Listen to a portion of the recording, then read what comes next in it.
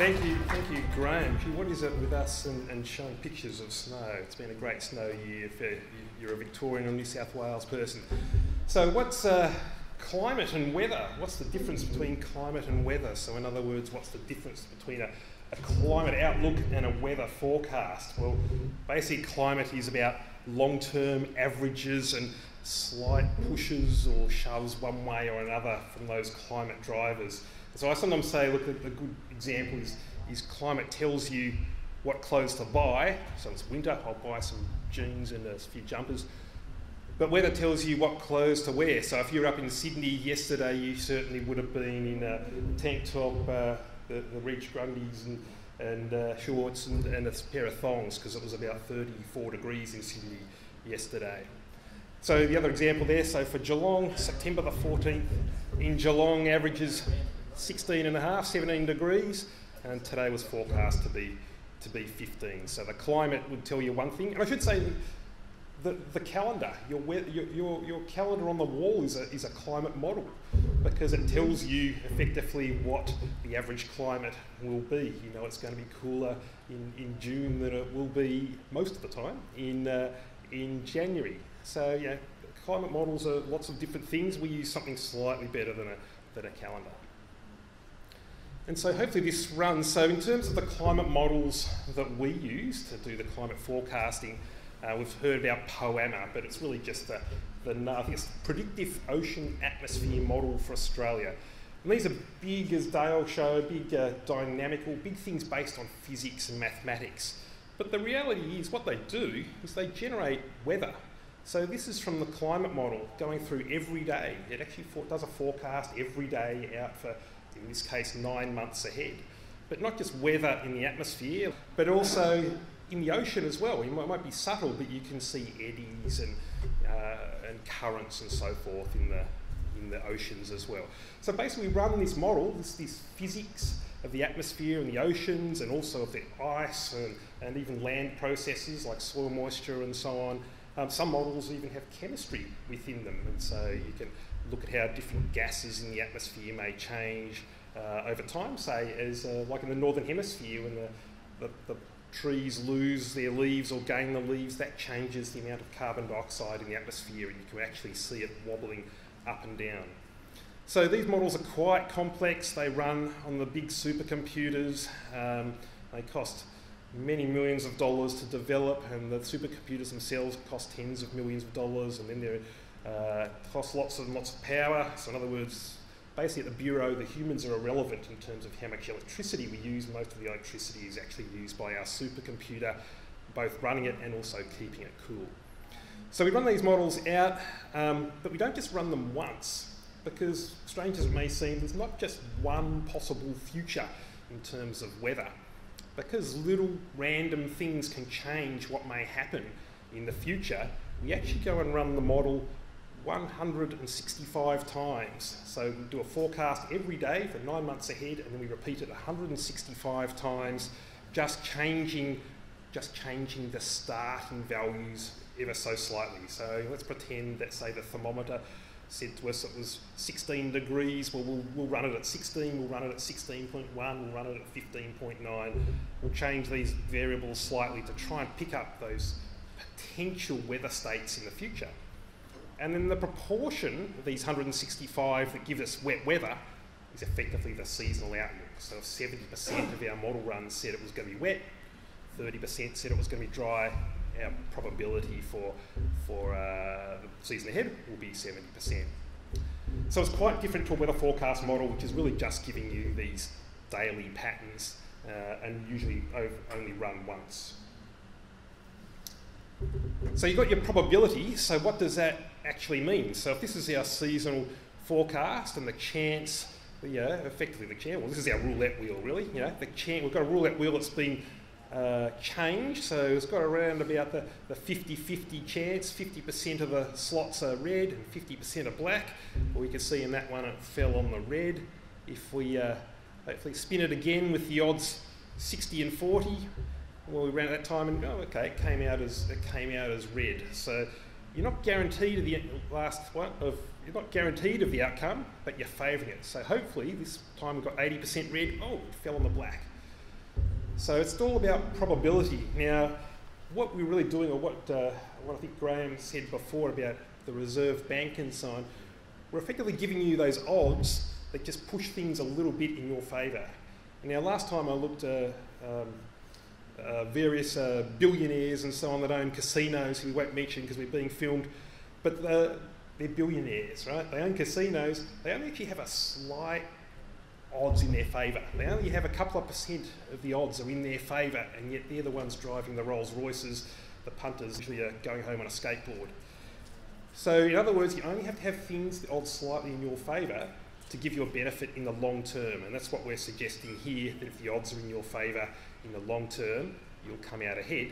But on year-to-year or day-to-day scales, you can get the opposite of what you might expect. It's all about probability. So here is basically our seasonal outlook for spring. We're looking at a point here in southwest WA. So there's your bar at 60% chance of being drier, but there's still a 40% chance of being wetter. So you can think of that as your rule-out wheel. Looks a bit like this one. Spin it round and round it goes, and where it lands, well, hopefully it'll be 60%, but really nobody knows. So in terms of the climate outlook and accuracy, and this is where we're talking a little bit about the difference between accuracy or skill and the confidence we have in the outlook. So with our Bureau maps, or with our Bureau outlooks, we always have these plots of skill. These maps basically are just saying historically, if we look at the past, how well did it do? And we can see that where it's greener, we've actually had more skill. So the greener the blob, the better we've done. But the reality is, in terms of confidence, so we know the skill where it does better historically. So if you ran the model back in 1980 and ran it in 1990 and everything, in average, how did it go? But what we actually see is that when we have strong climate drivers, such as El Nino or La Nina, so those big patterns in the Pacific Ocean that really drive our climate, we actually do better. So we actually have higher skill in those years when we have the big climate drivers. And we can see here, look, it's only subtle difference. When we have El Nino and La Nina, we do overall on average a bit better for Australia, but certainly many of the individual events that have the highest values are when we have the strongest climate drivers. When we have an El Nino, we tend to do very well. When we have a La Nina, we tend to do quite well. And when we don't have much of a signal at all, we tend to have more, things tend to come back down to the pack, and we don't do as well, although we still do better than guessing. And so I guess last year was a good example in Victoria at the very least. I had the joy of going up to Berkshire a few times during the year and talking with the cropping group up there. But in April, when I visited and I dry sowing and so on, so Berkshire here in the Wimmera Mallee, it was pretty hard to walk around literally with your boots bringing up the dust, trying to tell them that the seasonal outlook was actually generally favouring wetter than normal conditions. And we were able to say to them, look, you know, the IOD, the pattern in the Indian Ocean that favours or doesn't favour rainfall for Australia, but the Indian Ocean pattern is really favouring wet conditions for Australia. And ultimately, even though you're kicking up dust, you're finding it a bit hard to tell them it's going to actually, I reckon it's going to get wetter. It did, of course, become wetter during the winter months through large parts of Australia, largely driven by that Indian Ocean pattern and a very strong signal that was given. There was a lesser signal from the Pacific Ocean, although it was at the end of an El Nino, and typically at the end of an El Nino you get wetter conditions, surprisingly enough. And sure enough, back there in September, and the mozzies just about, actually I was there a little later as well, in November the mozzies were just about carrying me away because of the great conditions they had, warm and wet, and it was growing like no tomorrow. But certainly, yes, the continuation, the forecast for the winter was for wet. And even though in Berkshire itself they didn't get a huge amount of rainfall, it certainly was a wet pattern overall. So, like I've said, it was still looking at the odds, but we actually had reasonable confidence. So probably the skill map was at the low end, I would say, of what we expected to happen in terms of our confidence level, because those climate drivers were looking pretty good. So moving on to this year, give you a quick roundup and a quick outlook as well for this year. Look, so far we've actually had we had a very warm winter. Overall for Australia, believe it or not, it was our warmest winter on record, and not just by a little bit, but quite a long way actually. We beat the old record by 0.3. The old record was plus 1.6, we got plus 1.9. To a climatologist, that's an absolute shellacking. Bit cooler in Victoria, particularly in the nights and so on, when we had quite cool conditions with clear skies. Now, why was that? Well, in part, maybe it was a little bit to do with it bumping up a little bit towards El Nino. It was also a bit to do with the warm conditions we had in the Indian Ocean as well. But looking forward now, so what we're seeing at the moment is, again, we're looking at this box. This is a box we use as a proxy for El Nino and La Nina. Looking at the box out there, it's starting to actually cool off a little bit. So it's starting to cool off, head away from what would normally drive us towards drier conditions. And most of the models are pushing a little bit on that cooler side. So again, heading slightly towards that wetter side of the chart as we go into the months ahead. And in the Indian Ocean Dipole that we heard before, which is really just the difference between the east and the west of the Indian Ocean. And in some ways this is quite a critical pattern for us. It's also a very critical pattern for the Horn of Africa, and indeed some of the terrible droughts we've had there has been when they've had cool water off the Horn of Africa.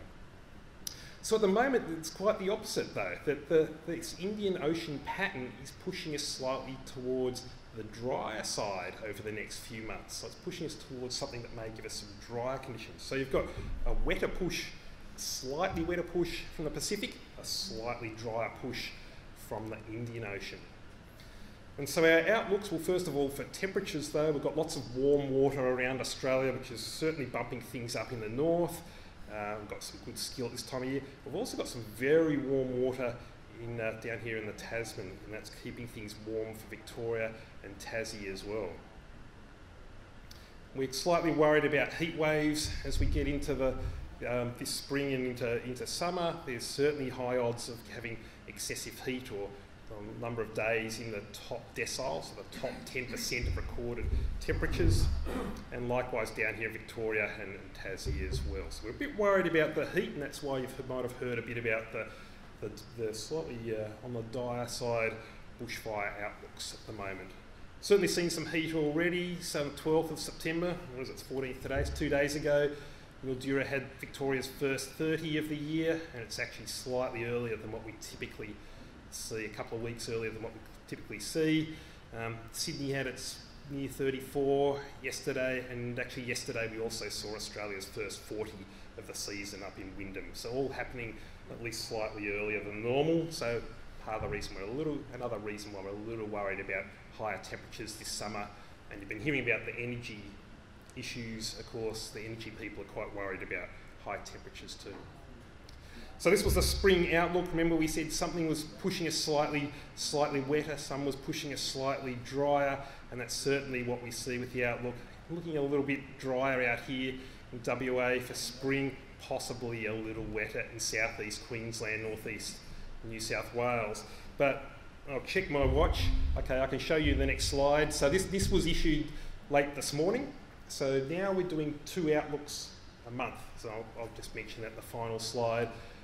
But just this morning we issued our first October to December outlook, and those 2 competing influences, the slightly wetter pattern from the Pacific, the slightly drier pattern from the Indian Ocean, are certainly having a battle royale and keeping things very benign in terms of probabilities for rainfall over Australia. So in other words, there's no strong push towards exceptionally wet or exceptionally dry. It doesn't mean you automatically bet on average. You probably are better to go and look at what's sort of your typical range of rainfall at this time of year, then look at things like soil moisture and the other factors, the temperature outlook and so on, to make a decision about where to go. And you can see the temperatures still looking warm, particularly in the southeast and across the northwest half of Australia. As I just said, we're now issuing our outlooks twice a month. Eventually we'll be going to more regular outlooks again, but this is only the second time the Bureau since it started doing seasonal forecasting back in 1989. So it's only the second time we've done two outlooks in a month. And this one will be updated, I think, on September the 28th. So keep an eye out for that. The ones at the end of the month are generally going to be the ones I'd really trust. It's a bit like a 7-day forecast. At day 5, if you're wanting the forecast for the footy on Saturday, you'll have a look at it. Oh, it might be wet, but you really have a close look on the Friday and take that as the main forecast. A bit like same here. The end of the month it'll be the best. So just in summary there, warm and dry winter, an early start to the bushfire season. As many of you have seen now, that was generally the forecast for large parts of Australia too. The ENSO and ID are neutral, and we had a warm spring is favoured in the north and southeast as well. Looking a little bit dry in the southwest, but that outlook that was issued an hour or two ago is suggesting that those odds are backing off. If you want to have a bit more, and I believe the slides will be circulated later, if you want to have a bit more of an education or a bit more learning around how to use the outlooks, we've put together a training module. It's free to do. We did this with University Centre of Atmospheric Research in Boulder, Colorado, and there's some good tools there to help you learn a little more about seasonal outlooks. And that is it from me.